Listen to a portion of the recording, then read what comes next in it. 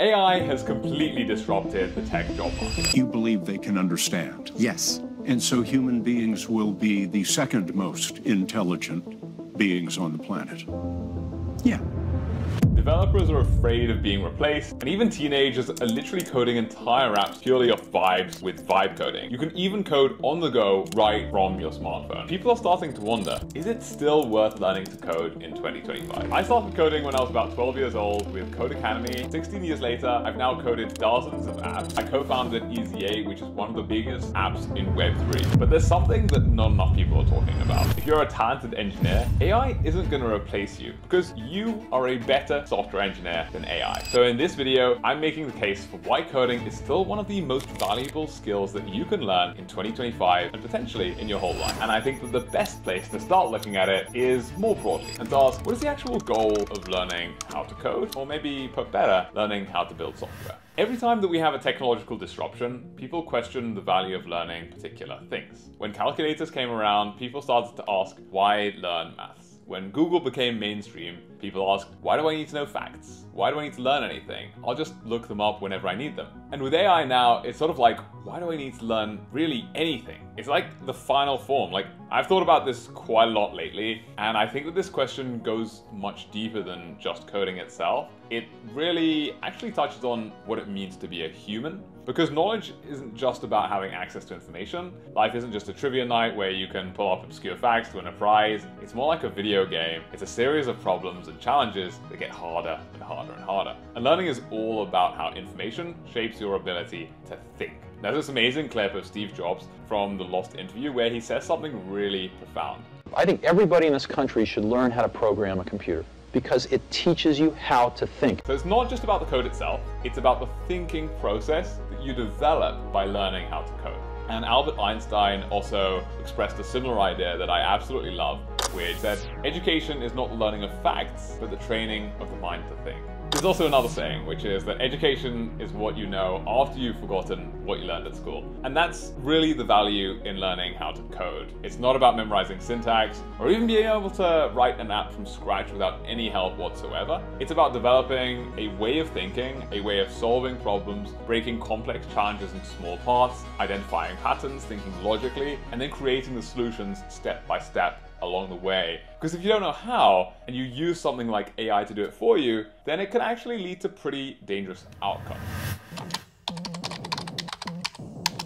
I was actually chatting with David Maziez, one of the top blockchain professors at Stanford, and he said something that actually really stuck with me. AI is really good, number one, at leading people astray, and number two, it is actually a symbol of mediocrity. We were at this conference, and there was this really like lame logo, and he pointed at it, and he said, that logo looks really bad, it looks like it was made by AI. Whenever we say it looks like AI, we're not saying it looks great. We're saying it because we think that it's bad. I see this all the time as well in my work. I see an email and I'm like, oh, that looks like AI. It's terrible. You see those comments on Twitter and Instagram or these YouTube comments. What is going on? Gavin Wood, one of the co-founders of Ethereum, talks about is how delegating too much to AI can actually give it way too much power.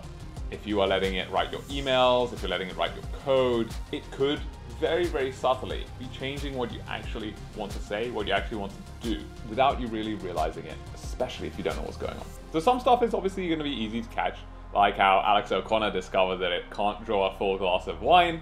Of course, there is stuff that is less obvious. Or you think about rocket launches. If your calculations are off by even like 0.0001 of a degree at launch, you'll miss the moon by thousands of kilometers unless you know how to get yourself back on course. And that ultimately is going to require your brain to think.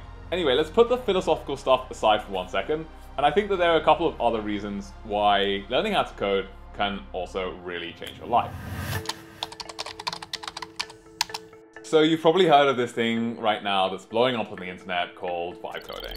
Essentially, anybody with zero coding experience can explain in plain language what they want to build, and AI can pretty much build it. You know, I have no problem with vibe coding whatsoever. I think it's great. But ultimately, what's important is also that you can understand how the code that you're writing or that AI is writing for you, the software that you're building fundamentally solves a problem that people have. In the startup world, you always need to go from prototype to production, or at least you should always go from prototype to production, because there's a massive gap between something that works and something that people actually want, or something that you think people might want and something that actually works. The most successful startups do have technical founders, or people who intricately understand what's going on. Even Steve Jobs, who famously didn't know how to code, did know how these things worked. And people who worked with Steve Jobs often remarked how, even though he didn't know how to code, he understood how everything worked together at a very, very deep level. And so that's why even if you're vibe coding, even if vibe coding works, you need to really understand how these things fit together.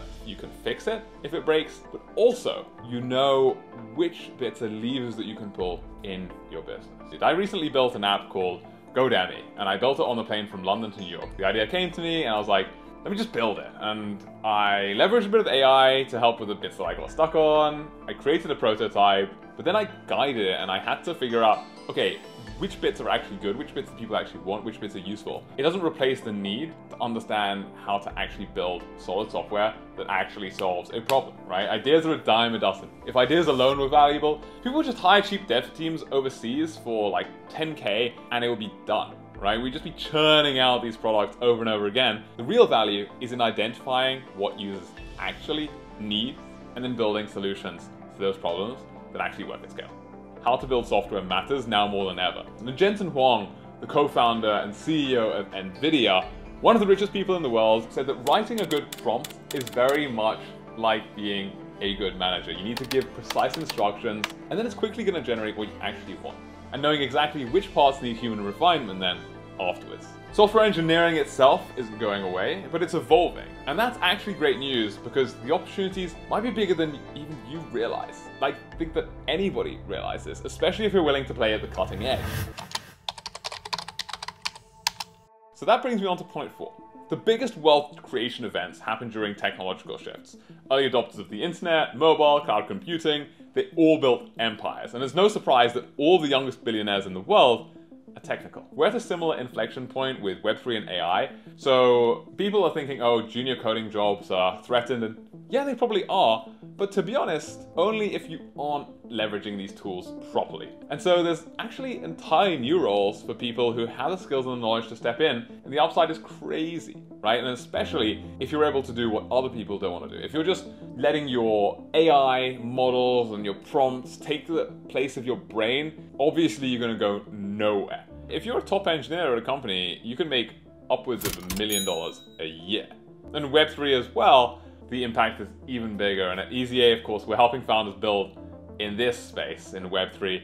And I can tell you that firsthand, the demand for engineers who understand both code, blockchain, and how this all fits together, the demand far outstrips the supply right now. You will be absolutely the highest in demand in any field. In fact, you'll probably be a billionaire. Languages like Solidity, Rust, Move, a lot of them are actually evolving really, really quickly. Like, I'd say Move in particular, actually the AI tools aren't that great for even right now. So things like knowledge cutoffs, not enough training data, basically all of these developments are happening literally like within days or weeks. So these AI models can't really keep up, but you can, right? You can be the human that understands exactly what's going on right now, as opposed to the model that knew what happened a year ago. So in 2025, it is still worth learning how to code, but not in the same way as before. But learning the fundamentals and learning how to build software is always going to be valuable. How to build a product. And the people who are going to win in the big technological shifts, they will always be and have always been the people who position themselves right at that pinnacle. They leverage new technologies in ways that most people can't even understand. Any sufficiently advanced technology is indistinguishable from magic. Think about people who are around even 20 years ago, maybe even a couple of years ago. If they didn't know about AI, they think the stuff that is going on right now is magical. It's absolutely magic. Look, in the world, we're always going to need builders. We're always going to need people who can solve problems. Because unfortunately, there are so many problems in the world. I don't think that they're going away anytime soon. We're going to need people like you who are going to push technology to the next level. And that's precisely what learning how to code and learning how to build software can help us to do.